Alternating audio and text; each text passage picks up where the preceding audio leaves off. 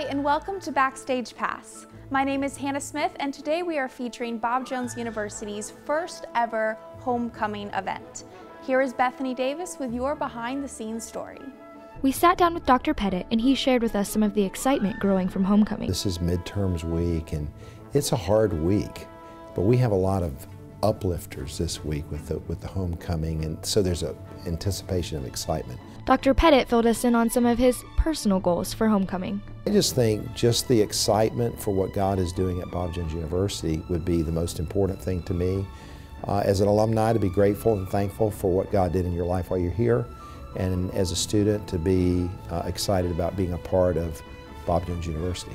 I'm just very actually thankful for the student body and the spirit that they have with really jumping into this week of homecoming.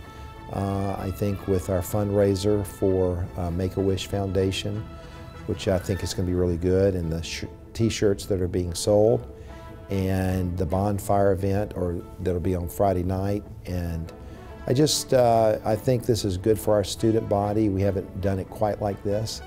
And then to have a great game on Saturday. Be sure to come check out all the homecoming activities. I'm Bethany Davis, bringing you your Backstage Pass.